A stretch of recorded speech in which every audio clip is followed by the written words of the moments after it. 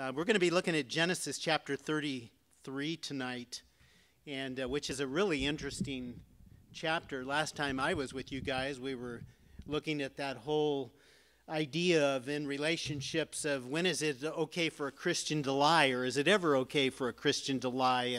And I gave you some different examples of it's one of those yes and one of those no. You know, it kind of depends on the situation, and it's not a situational ethic, but it sometimes has to come out on the side of the greater good. But I want to ask you a question before we pray and get into our text tonight. If you're anything like me, and you've been in the Lord for any length of time,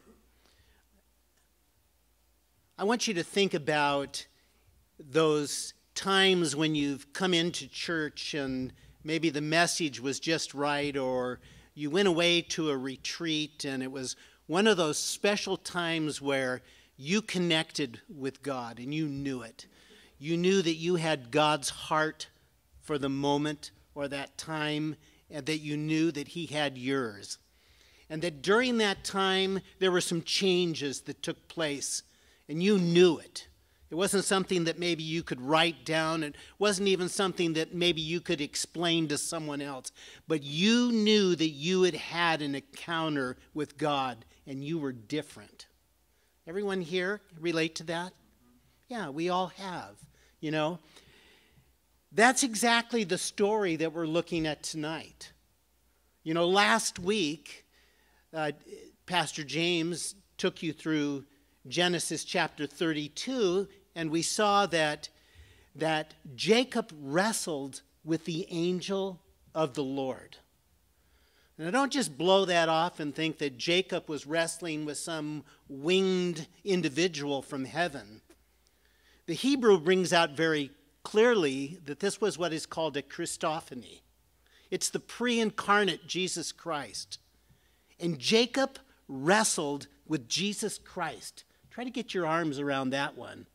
A little mind bending there. But he wrestled with the Lord. And the thing I love about that, those of you that have wrestled, we've all wrestled with the Lord on issues. The Lord wrestled with him. And they wrestled through the night till finally God prevailed. Imagine that. God won. And God touched him in the thigh of his body, and he crippled him. And as we're going to see tonight, that is what God does with us. There are things that God in our life, He touches our lives in such a way that we're not to be the same anymore. We're not to walk the same way that we walked before.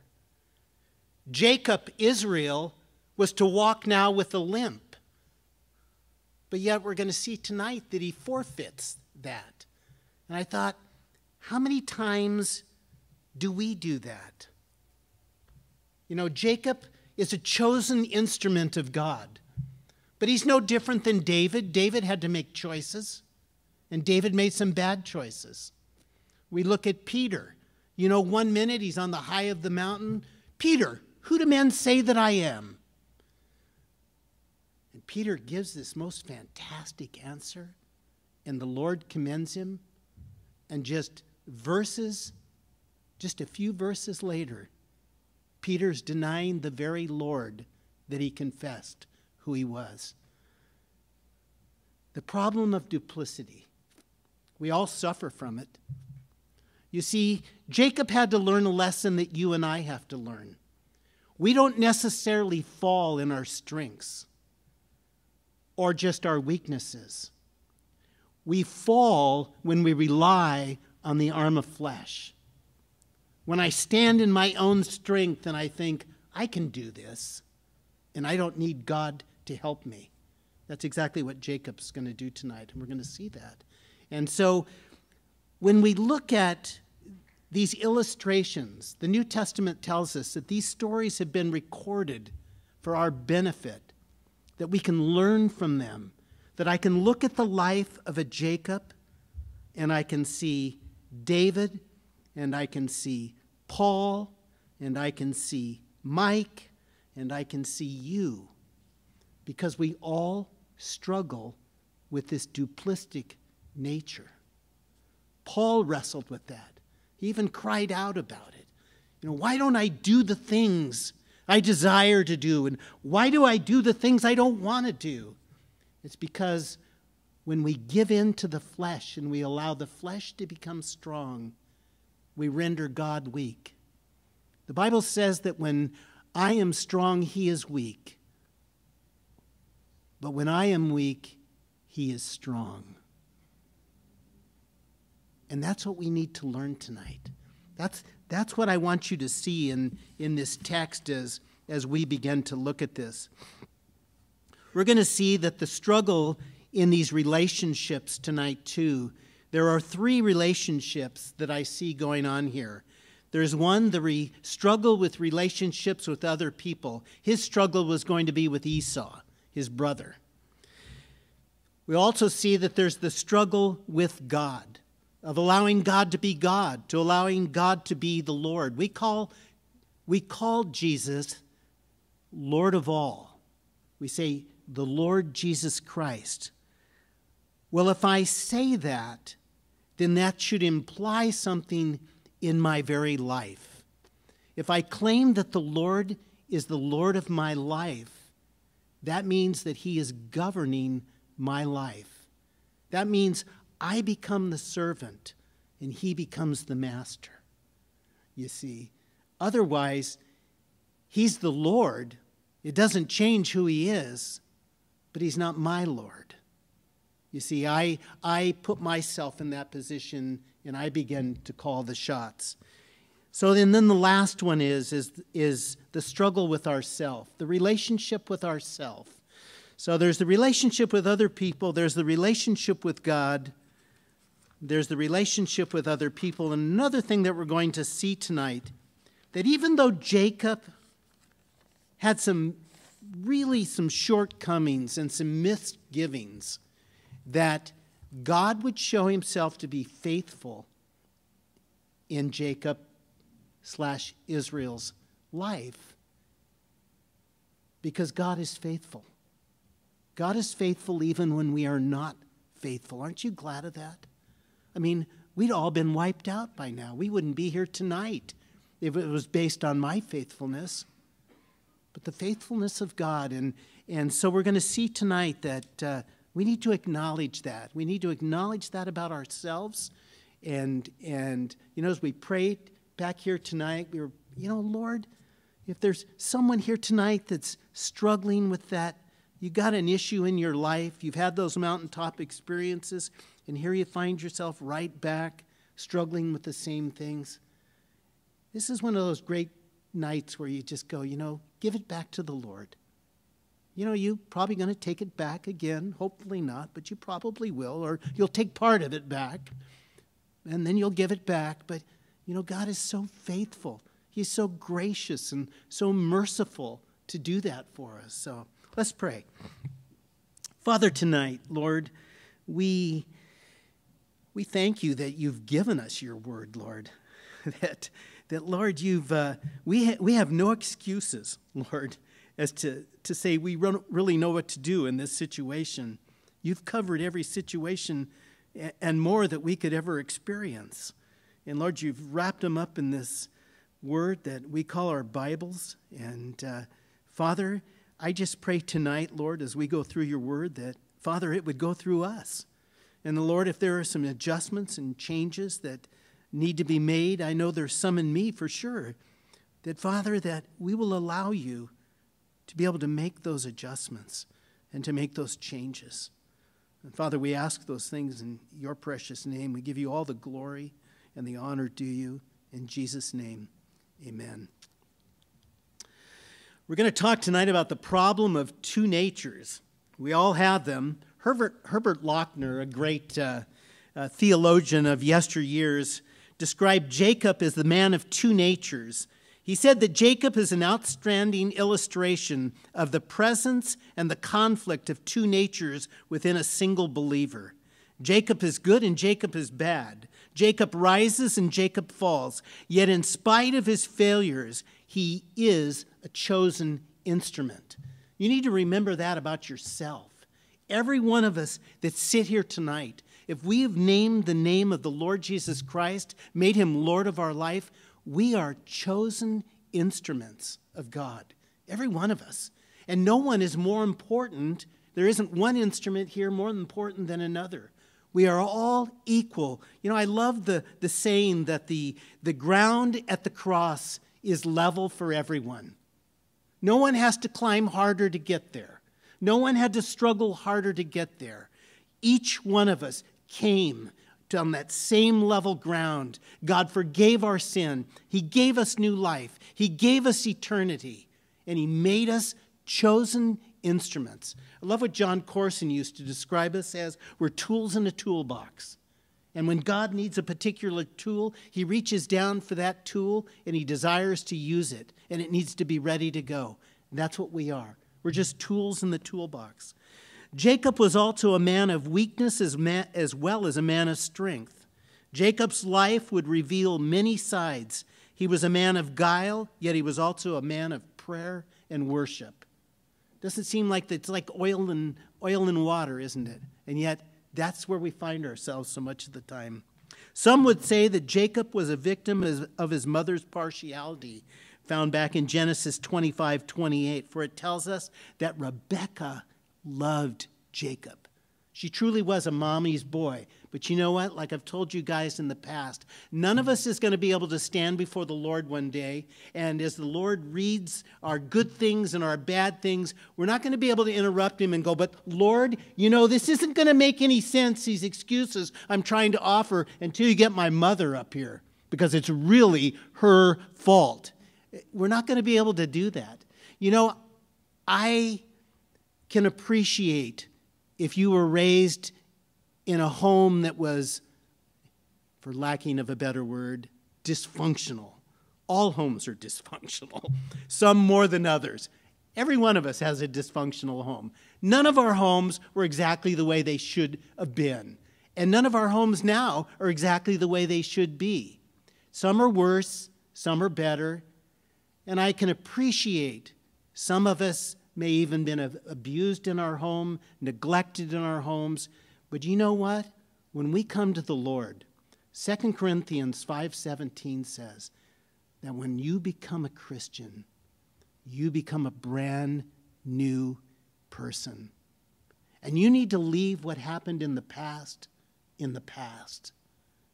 That's where life began. It didn't begin at birth.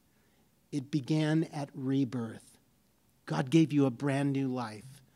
And that doesn't mean that you won't have struggles with things that may have happened in the past. Every one of us sitting here tonight, if we're honest, we have struggles. I have struggles. But I can't blame it on mom, and I can't blame it on dad, what they did do or didn't do or should have done and didn't do. I can't do that.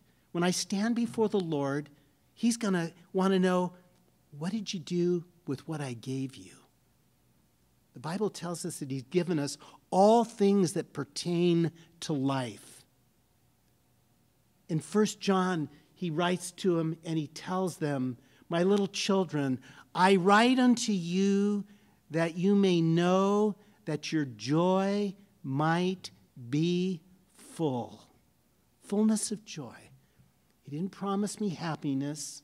He didn't promise me easy street. He promised me, in spite of all of the things that could come my way, all the struggles I still have yet to face, and you as well, if the Lord should tarry.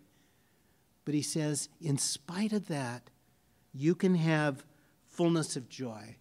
So we can't cop out and say, you know, maybe it was his mother. Every one of us, every man and woman here, will stand on our own. Warren Wiersbe wrote about Jacob. He said, Jacob forfeited 6 things in this chapter. I'm going to count them, and I'll make sure I hit all 6, Debbie. She says, don't number them. You always leave one out. Number 1, he would forfeit his limp.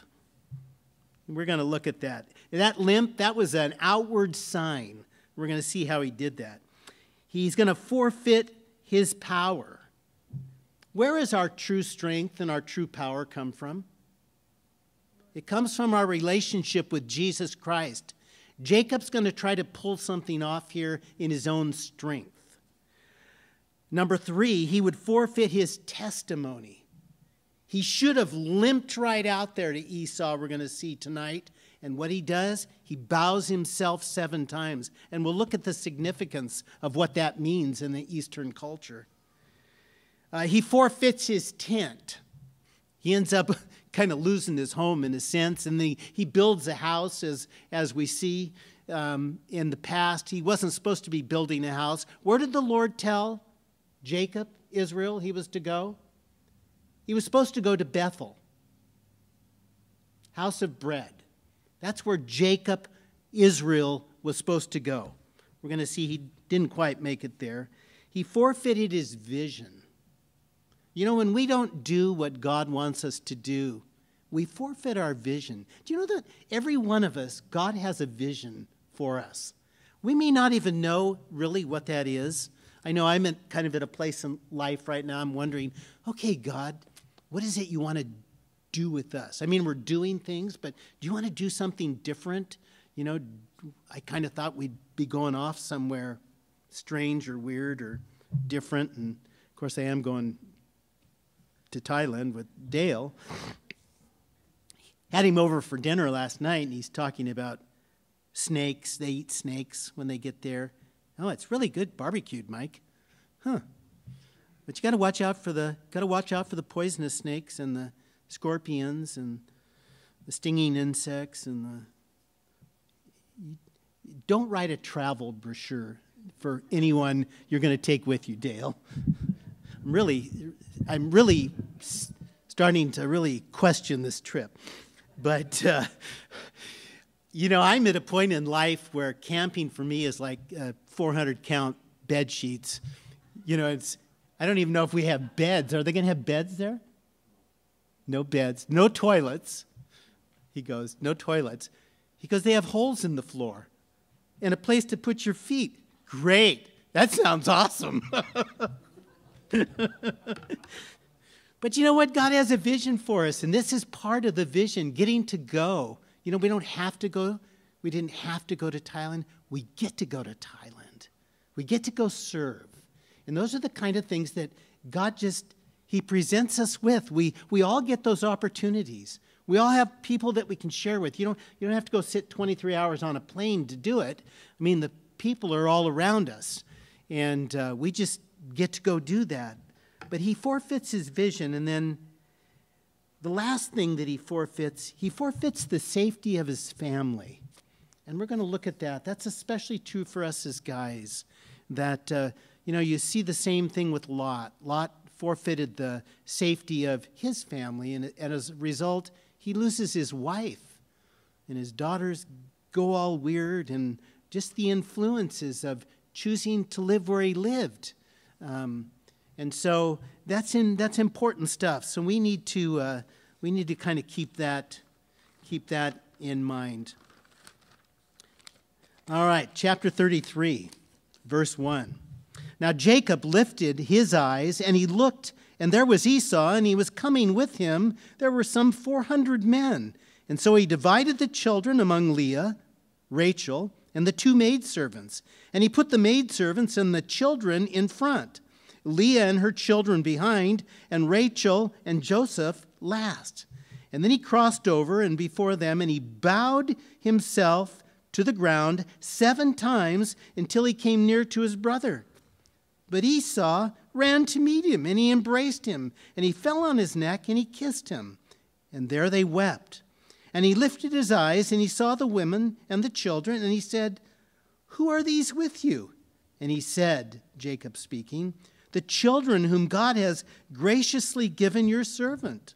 And then the maidservants came near with their children, and they bowed down. And Leah also came near with her children, and she bowed down. And afterward Joseph and Rachel came near, and they bowed down. And then Esau said, "What do you mean by all this company which I met?" And he said, "These are to find favor in the sight of my Lord." But Esau said, "I have enough, my brother. Keep what you have for yourself. And Jacob said, "No, please. If I have found favor in your sight, then receive my present from my hand, inasmuch as I have seen your face, and though I have seen the face of God, and you were pleased with me." Verse 11, "Please take my blessings that is brought to you, because God has dealt graciously with me, and because I have enough." And he urged him, and he took it. And Esau said, "Let us take our journey, let us go, and I will go before you."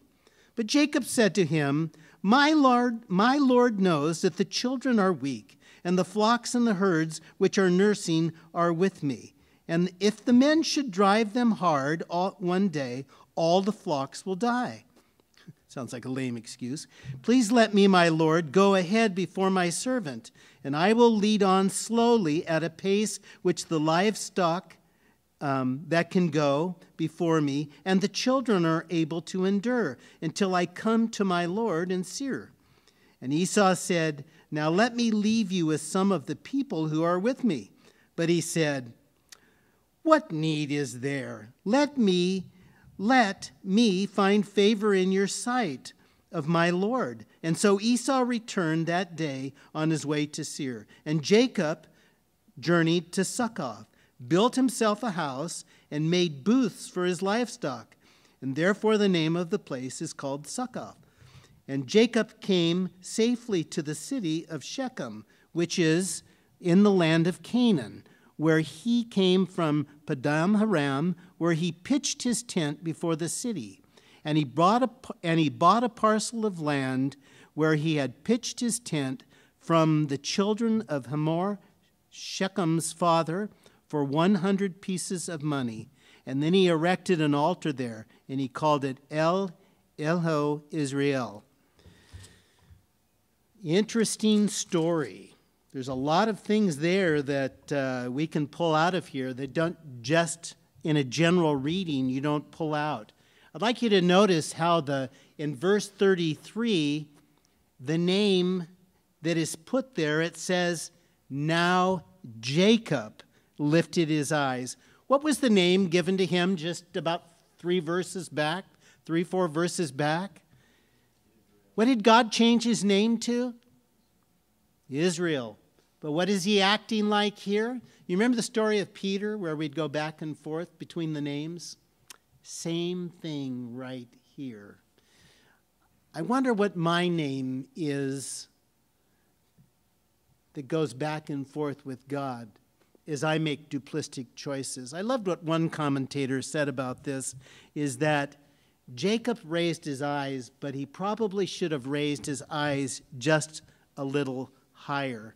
In 2 Corinthians chapter 5, verse 7, it says, "For we walk by faith and not by sight." What was Jacob doing here? As soon as he raises his eyes, he's just come off we don't know how long before. It's only a few verses before. It couldn't have been very long. He's just wrestled with God. God has won. God has touched his hip. God has altered his walk. God requires him to confess what his true name is, his old nature, and then God gives him a new name. And what does he do? First thing is he strikes out. He looks up and he sees what he appears to be the enemy coming at him. "Oh, my brother, right, the one I swindled, right, the one I cheated, right, all of that's now coming back on me." What is he doing? He is forfeiting faith with fear. Did he not have the word of the Lord? Was he not told to go do what he would do? When he had met with God earlier, he had that conversation with God. God met with him, and "I will go if you will go before me. I will go if you will provide bread for me." He already had the promise of God that God would go with him. And what's the first thing he does when the pressure comes on? He caves. And I thought, man, God's been reading my mail. This is how many times we do that. God gives us a word. He says, "Mike, this is what I want you to do. This is how I want you to do it. I will go with you. I will provide for you. I will be your protection. And I look up, and in the flesh I say, I can't do that. You're right. You can't do it in your flesh. More than likely, you can't. God wants to ask things of us that we can't do in our own flesh, because God wants to be the strength in us that does it so that he will get the glory. So at the end of the day, I'll go, God, that was awesome. I could have never have done that without your strength. I could have never have done that without the mind of Christ in this situation. I couldn't have met with those people. I couldn't have shared the gospel. I couldn't have done worship. I couldn't have taught that class. I couldn't go to another country. I couldn't do that in my own strength, Lord. But because you fulfilled your word in me, the word that you gave me, because you did that, Lord, I give you the glory. That's exactly what God wants. You know, one old saint said, in fact, it was Martin Luther, he said, praying about things that God wants to do in your life, prayer is not pulling on God's reluctance. It's appealing to God's willingness. God wants to do it. God wants to show himself strong. He wants to demonstrate himself to an unbelieving world, and he wants to use the vessels, the chosen instruments, which we are. That's what this life is all about. That's the only reason for God to keep us alive. God doesn't need us down here on earth to just suck air and eat food. He wants to use us. He wants our life to have purpose, and he wants to get the glory for it. So I thought here, I put a side note here. I wonder how different this story might have been written if Jacob that morning in prayer had said, Lord, today before we strike out, I don't know what's out there, but I know that there are obstacles in this life. I just want to give this day to you. I want you to go before us. I want you to work through me. I want to walk in faith as a man of God, and I want to give you the glory for it. How different his day might have been had he done that, instead of getting up that morning, striking out, and the first thing he sees, here comes Esau. I don't know how he counted it, but looks like he has 400 men with him. And he freaks out. And that's exactly what we tend to do sometimes. So Jacob forgot the promise of God there. So he saw with his eyes, he forgot the promise of God, he forfeited faith for fear.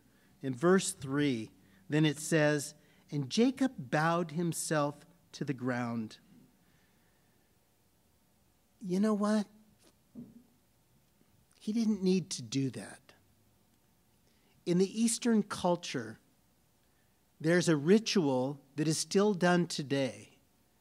If a conquering king was to come into your land, you would bow before him. You would walk, bow, walk, bow, walk, bow, and you would do that 7 times. And that spoke to that person full submission that you're a conquered foe and that you're pleading for your life. Now, what's wrong with that? Didn't he have the promise of God? He didn't need to be bowing to Esau. And it's so interesting as we see here that he should have been limping out there. Why? Why should he have been limping? Because it would have been a testimony as to what I'm sure Esau would have immediately gone, dude, what happened to you? Your walk is different. I thought, wow, how convicting that is. I wonder if people, when they see my walk, the Bible says that we're living epistles read by all men. If that's true, then there's something in my walk that they see. that should be distinctly different than it was before. I knew the Lord. Do they see that in my life? Am I that different? Are there things that are no longer there and things that are there now that weren't there before? But instead of limping out there where Esau would have said, Jacob, what's with the hip thing? What's going on here? Oh, you're not going to believe it, man. I wrestled with God. I wrestled with Jesus Christ, literally, flesh on flesh. And he won, and he touched my body, and he changed my name. I'm no longer to be supplanter. I'm no longer to be deceiver. I'm now to be Israel, governed by God. What a wonderful testimony. I think how many times I have forfeited my testimony in a work situation. When I had an opportunity, when someone said something very pointed, and immediately I should have seized the moment and said, no, I'm not that way, because God has changed me. You know, it's not in a prideful way that I don't do the things that I used to do. It's not that I don't find that thing funny. There is some humor in it, but I also see there's a side to it that's not funny. And so I try not to laugh at those things anymore. And I've missed those opportunities sometimes. Sometimes I've spoken up and I've been too harsh. It's like taking the lid off the salt shaker and doing this, when yet God wants to season our speech, you know, little by little. Some people, and you have to know. And I think that's part of the leading of the Spirit. Jacob here was not being led by the Spirit. Jacob fully resorted to the flesh. The first thing he does when he sees, he goes to fear and he starts limping out there. So, you know, I can fault him for this. I mean, I used to fault the Jews so much of the time. I'd say, how could they miss Jesus Christ? And how many times have I missed Jesus Christ when he wants to do something and I go, oh, no, I know he doesn't want to do that. He doesn't want me to talk to that person. Yeah, he does. Yeah, he does. What do you got to lose? What's the worst that could happen? I mean, I've never been slugged for sharing my faith. What's the worst thing that can happen? It's like, oh, shut up. I don't want to hear it. Oh, God, Christian persecution. A couple of friends of ours took us to see a movie Tuesday night, and it was Tortured for Christ. Oh, baby.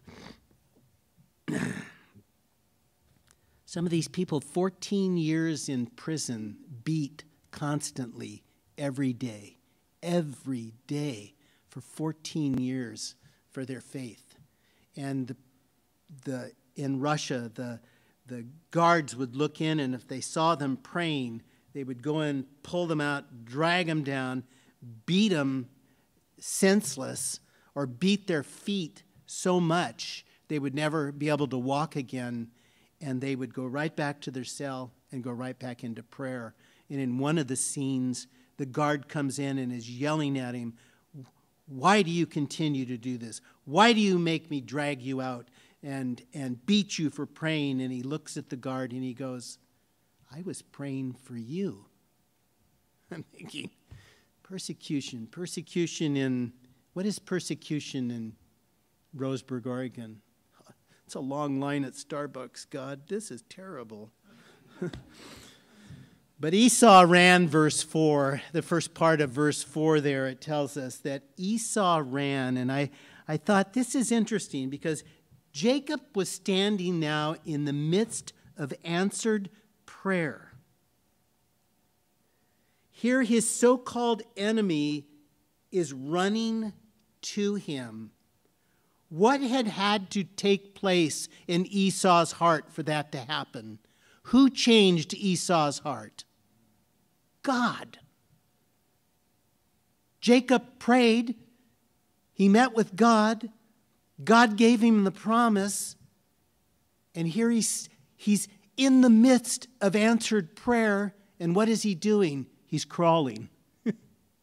He should have run right out there, limped right out there, and grabbed his brother, is what he should have done. But I love that, the second part of verse 4. And they wept. God broke their hearts. God is restoring a relationship here. Chapter 33 is about relationships. I thought in my own life there's some relationships that have been broken over the years. And I thought, I need to be the one to go back and restore those relationships. The Bible talks about you that are spiritual. Well, who's the spiritual one? It's the one to whom God is speaking to at the moment, and he says, do it. God's not looking for sacrifice. God's looking for obedience. So easy to sacrifice. Oh, Lord, I'll pray for them. In other words, Lord, I'll pray that you'll change their heart and they'll come to me and apologize. No. How about you pray to me, I tell you what to do, you go and apologize if that's what, but they're the one that did the offense. I don't care. Go and apologize. What's the best that could happen? You get your friend back? Amazing thing. So I've got a couple of those out there that, thank you, God, that you're working on in chapter 33. And verse 5, and then it says, the children to whom God, Esau asked this question, man, what is going on? Where did all these kids come from? What is all of this? And I love Jacob's answer. This should be the answer of every parent. These are the children to whom God has graciously given your servant. The Bible tells us that children are a heritage unto the Lord, that they're a blessing. Isn't it interesting that how many people talk, if you're in the public, if you're in the secular workplace, how many times you heard people talk about, oh, what a burden children are. In fact, I'm at the gym a couple days ago, and the news flash on the morning, the little trail line is, new figures show that in the state of Oregon, you must have an income of at least $77,000 to properly raise 2 children. Well, that eliminates probably most of us, doesn't it? What happens if you have 3 or 4? Or if you're like the Nutsons, you got a clan. Does that mean that all of those children, they're just so wanting? You know what? God provides our needs. It doesn't matter what the state says. I don't know where they come up with this number anyway. It costs you $100,000 to put a child through college. You know what? I had 2 children that both put themselves through college and graduated with almost no debt. And yet I've had these arguments with people that say, well, you can't do it today. Well, they just did it a few years ago, so it can be done. Yeah, it's called work. They worked. They worked all summer, and they worked part-time when they went to school. And when they graduated from school, they had less than $2,000 in debt. Yes, it can be done. Children are a blessing. In fact, you need to tell your children. I hope Jacob, he's telling others. I hope he tells his children. One of the things our children need to really hear from us is they need to hear that they are a blessing, that they really are. God, you've graciously given these children to me. When you have an opportunity and your family's around the table, even if they're grown, I think as fathers especially, they need to hear us say, God, thank you for bringing the family together. It's so wonderful, these children that you've given to us, that we can be together again, Lord. Thank you for them. Continue to bless their lives. You know what? When we pass away, I hope it's not that they're going to be sitting around remembering mom and dad going, wow, they made a really good living. Wasn't that great? They bought us all that stuff. Or remember all the places they took us? That was so great. I would like to think that they would say, you know what? My parents followed Jesus Christ. They loved God. And as a result, they did the very best they could with us, just loving on us, instilling Christ into our lives, and trying to meet our needs that way. So in verses 6 through 11 now, we've got this ongoing situation going on. And then the maidservants came near, they and their children, and they bowed down. And then Leah came. Things are put into the Bible in a particular order. And you need to stop when you see an order. Jacob is still doing kind of the little favoritism things here. Who did he put out in the front? He puts the maidservants out there with the kids. And then he puts, who is his favorite wife? Yeah, who was the one that took second place? Leah. Who's second? Leah and the kids. And then, Rachel and Jonathan. So, there's still some Jacob going on here. And, I don't know, I loved what one commentator said. He said it makes you wonder what he told the maidservants going, you guys are so special, I'm going to put you out in the front. Because you're going to be really blessed out there. Yeah, you'd be the first taken out if that's the way it goes. So what's going on here is Jacob is now trying to barter with his brother, in a sense, to kind of try to buy forgiveness. In the Eastern culture, when there was an offense done, a present was required to be given to the offended party. And so Jacob now is taking these things. I loved what David Hawking said about this. If you actually added up all of the goods that he's trying to give Esau, it would have been the equivalent of 5 oceanfront houses in Newport Beach and a garage full of Ferraris. This was no small offering. This was huge. And he's trying to buy off the offense of his brother, who really wasn't even offended. Esau said he had been blessed too. He had more than he needed. But if the gift is not accepted, there is no guarantee the offense is forgiven. It must be received. And so Jacob doesn't want to lose this moment. No, I want you to take it. If I have found favor in my Lord's eyes, take this from me, please. And so Esau, understanding what's going on there, then takes the gifts. And then in verse 12 through 16, let me read that to you. And then Esau said, "Let us take our journey, and let us go, and I will go before you." But Jacob said to him, "My Lord knows that the children are weak, and that the flocks and the herds which are nursing are with me. And if the men should drive them hard one day, all the flocks will die." He's worried about the flocks, and he's worried about the children. There's something interesting going on here in these verses. And I was kind of drawing back to something that Chuck used to teach us. And it was about there will be people in your life when there have been offenses or things have gone on, and even though forgiveness has taken place, you will still choose to hold that person at a distance. And it doesn't mean that you haven't forgiven them. It means that you might be walking in wisdom. I don't know if you can kind of get what I'm getting at, that you just don't want to find yourself in that setting again to where you're going to get blindsided by something. And that appears to be what's going on here, because what's going to happen is Jacob's telling Esau, just go on ahead, we'll catch up with you. And as soon as Esau takes off, Jacob takes a hard turn, and he's going a different direction. He doesn't want to meet up with them again, and they don't. The sad thing is that he doesn't wind up where he's supposed to wind up. Look at verse 18. It says, "And then Jacob came safely to the city of Shechem, which is in the land of Canaan." Words have meanings. Did he go where he was supposed to go? No. Where was he supposed to go? He was supposed to go to Bethel. He goes to Shechem. But yet, look what happens. It says, "Then Jacob / Israel came safely to the city of Shechem."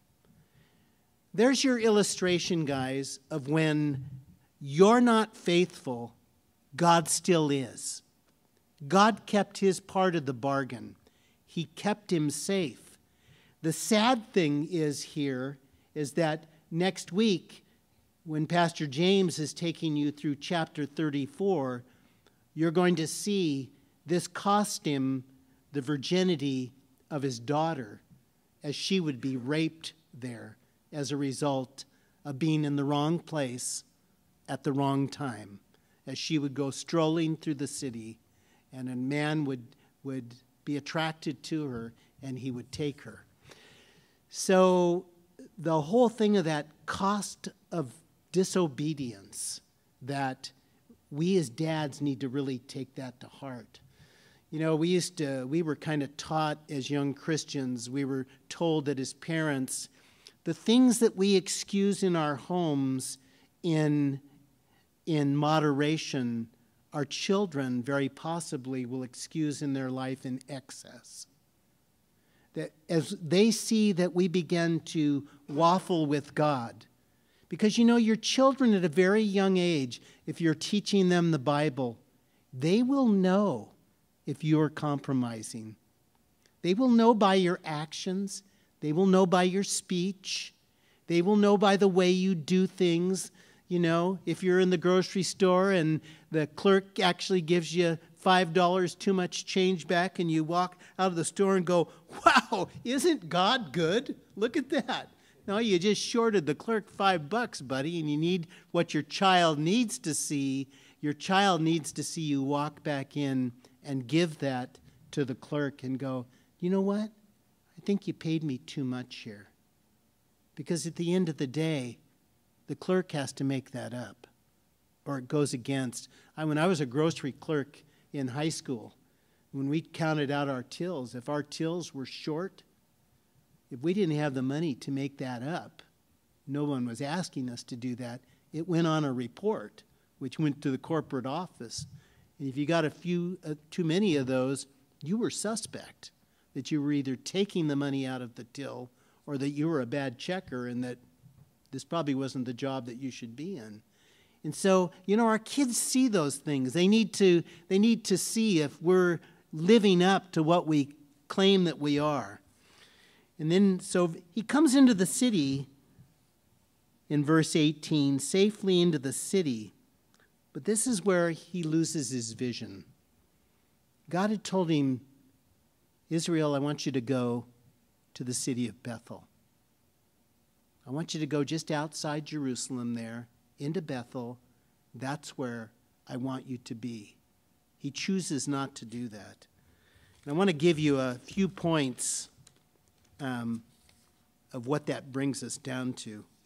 One of them is that partial obedience is really full disobedience. If God asks you to do something and you just do part of it, you've kind of wiped out whatever it was, the obedient part. So what did he do that was commendable here? In verse 19, it tells us something that is commendable.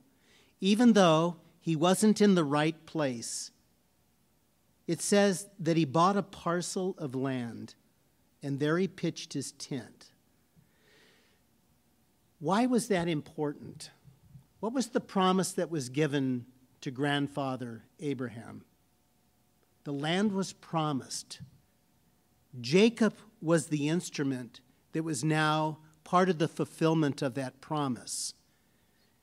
By buying the land, he was actually demonstrating that he believed the promise of God. He was investing in what God said he was going to do.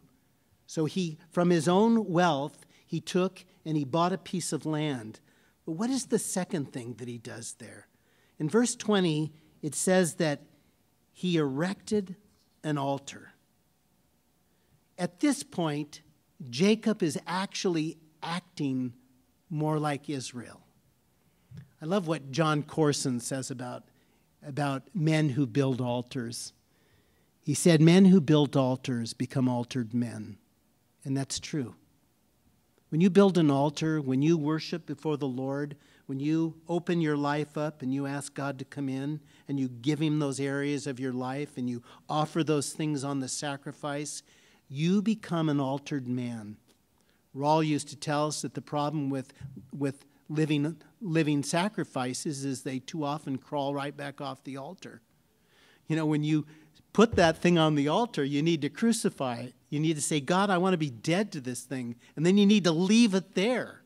So whatever it is, whatever that thing is that you have here tonight, that you might have, that you need to leave it there. But I want to give you a couple points to send you out of here with tonight.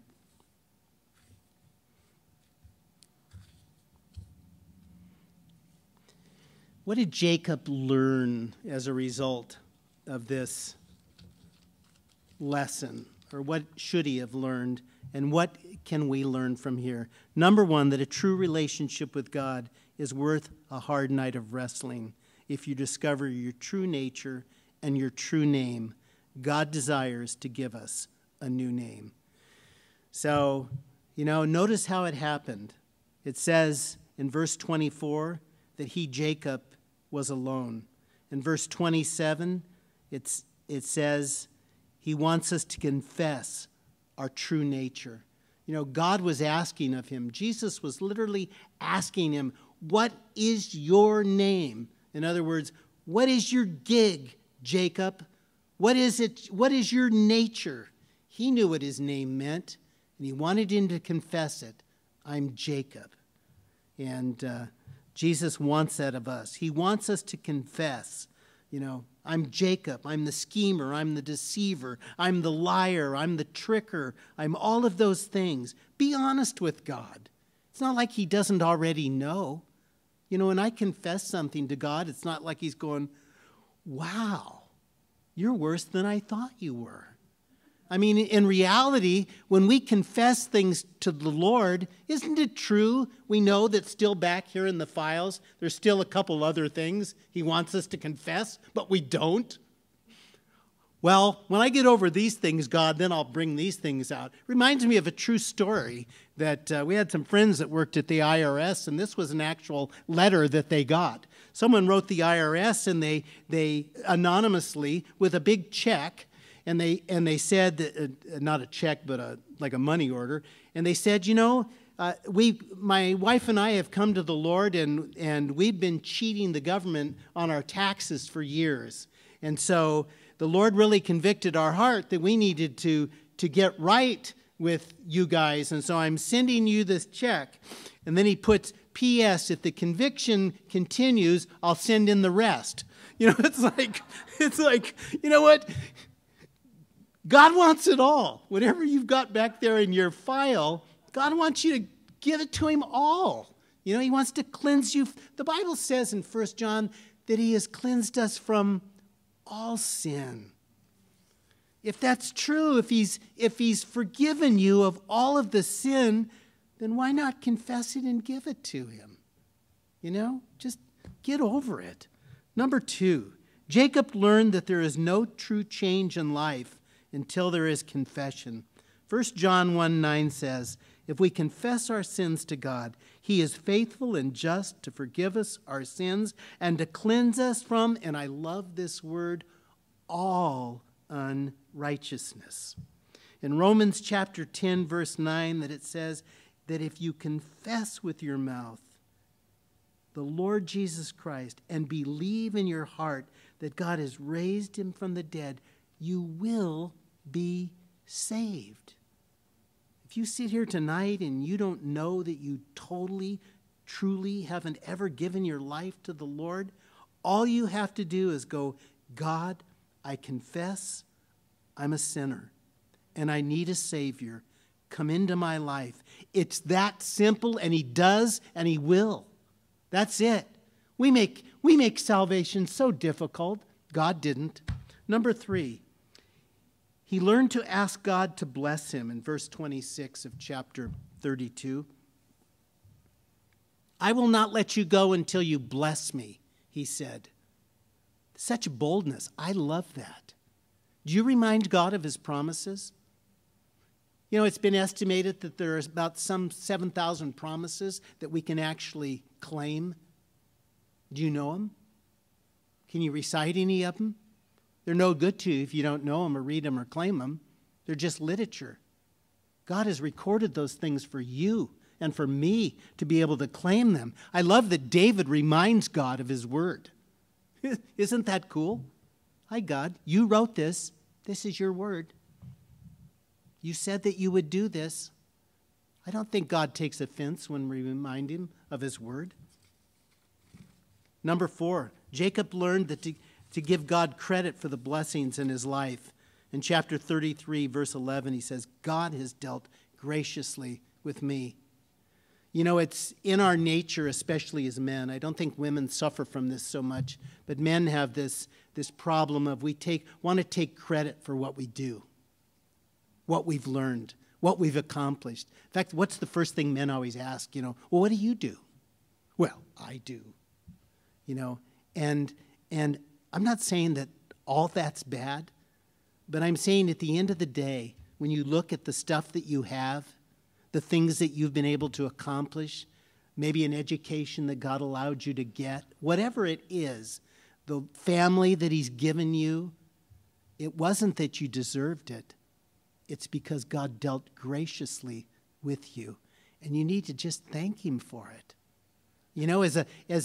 My kids are all grown now, but isn't it a wonderful thing when your kids come up and they thank you for something and they're really appreciative? Your heart, oh, well, honey, what else would you like? Did you need a car or something? It's like you're like so blown away, and it just makes your heart feel so good when they thank. Well, imagine how God feels when we go, God, thank you, God. Thank you that I got a paycheck this week. Thank you that I have health today. Thank you that the car started and it got me safely to where I needed to go. Thank you that I could come to church or whatever. Just being gracious enough to thank God at the end of the day. Another thing, number 5, that he was learning, he was beginning to learn obedience. In chapter 32:9, he says, O God of my father Abraham and God of my father Isaac, the Lord who said to me, return to your country and I will deal well with you. Obedience brings blessing. He was slowly learning this. He still is going to have a little tough time ahead of him. But, he buys the parcel of land, he erects the altar, and number 6, he became a man who built altars. We, as men, need to be men who build altars. You, as women, need to be women who build altars. We need to be a people of prayer. That's some of the things. The name that Jacob/Israel gives the place where he builds the altar, it's loosely translated, and I love the translation, is God is God, he can do anything. God is God, and he is my God. I thought, that's amazing. What a wonderful thing to say. God is God, and he is my God. It's like the psalmist in Psalm 32. For the Lord is my shepherd. That personal relationship. That he's not just God. He's not just some force out there. He's my God, and he loves me. Father, tonight, Lord, as we come to your communion table, I pray, Lord, that some of these attributes will certainly be operating in our lives, Lord. That, Father, that we can make that proclamation that you are my God, and that, Lord, you can do anything that you want to do. And, Father, I pray tonight that we would just give you that opportunity in our lives. I pray, Lord, if we've got some things back in our file cabinets that need to be brought out and fully taken care of, that, Lord, there's no better time than communion to do that, to just give those things to you. Lord, that's what this communion is all about. It's to remember what you did. You paid the ultimate price for those shortcomings in our life. Not just that original sin, Lord, that we needed to deal with, but, Lord, for the sins we traffic in each day, Lord, the bad attitudes, the misguided words, those things, Father, that sometimes just come so easily to us in these duplistic natures. Father, I pray, Lord, that, Father, tonight, during this time of communion, just work that special work in each heart, Lord. And may we just give those things over to you and allow you to truly be the Lord Jesus Christ in each life. Father, we ask those things in your name. Amen.